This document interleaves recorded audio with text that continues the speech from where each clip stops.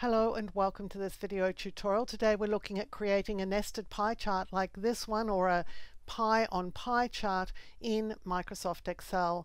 What we have here is two sets of data. So on the inside we have the data arranged by product launch date. So these are the total sales for the products that were on different launch dates, and within those launch dates we have different products. So here are our product types, and so we're seeing two lots of data on the same chart. It's an interesting chart to create. It's quite a lot of fun.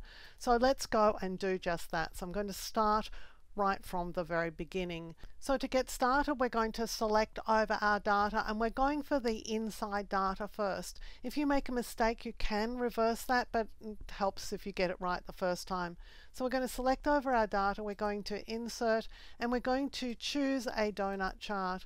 Now I do want a chart title, but I don't want a legend, so I'm going to get rid of the legend. I'm going to select over the chart data here, and I'm going to right click and choose Format Data Series. Now on this option here, we're going to be able to adjust the donut hole size, and we're going to bring that down to 0 because this is going to fill in the middle of our chart.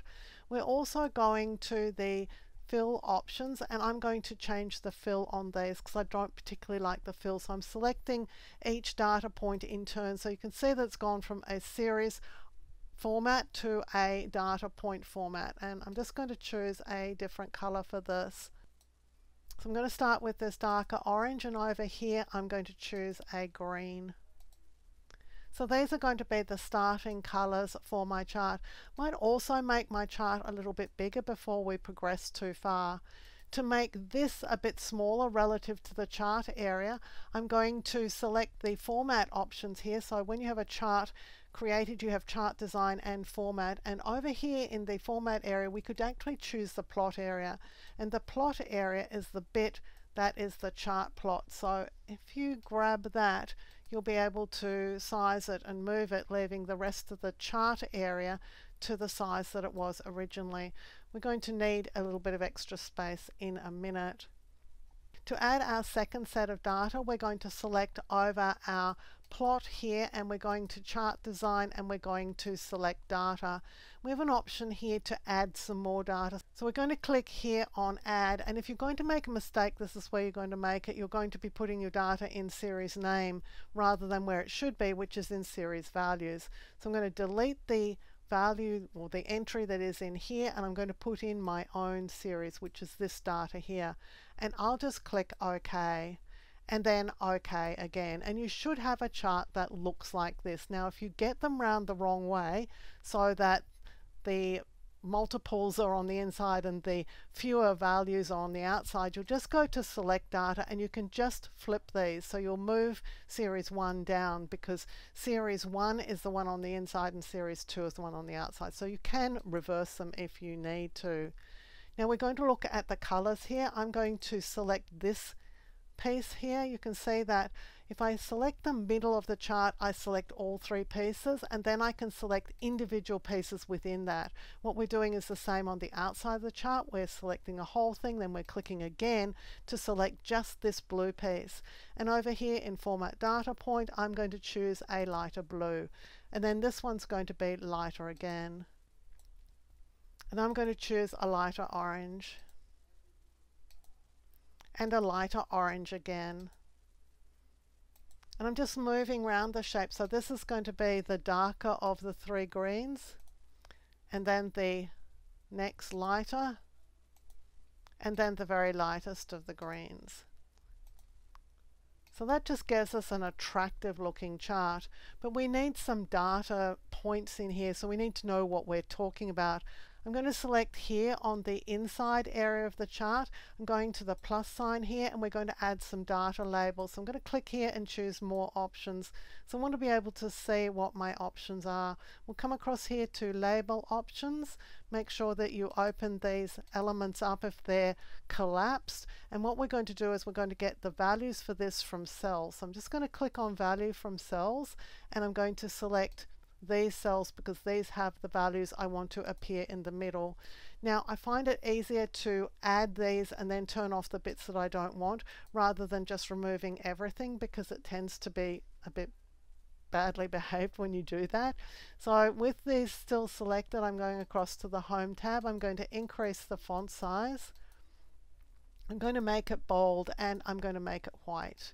So these are going to really stand out in the middle. So these are the items that were launched in 2022, these 2020 and these 2021. So we're going to select now on the outer area and we're going to do the same thing. Again, plus sign. These don't have data labels. We're going to select it and we're going to more options and we're going to put data labels in here. So we'll click over here and again, I want to get my values from cells. So I'll click on value from cells. I'm going to go and grab my product names and I'll just click OK. Again, I've added more than I want. I don't actually want the sales numbers right now. I just want the product names. So I'm going to turn off the bits I don't want. If you want these product names to look a little bit neater, you can move them around, but you will find that they tend to jump into really peculiar places.